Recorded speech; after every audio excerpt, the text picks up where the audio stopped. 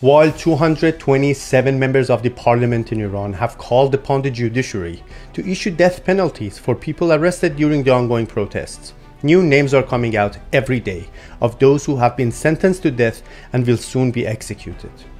The fact that those who are meant to represent the people of Iran and not to interfere with the independence of the courts have already issued death sentence for the protesters indicates that those arrested will not be granted an unbiased fair trial.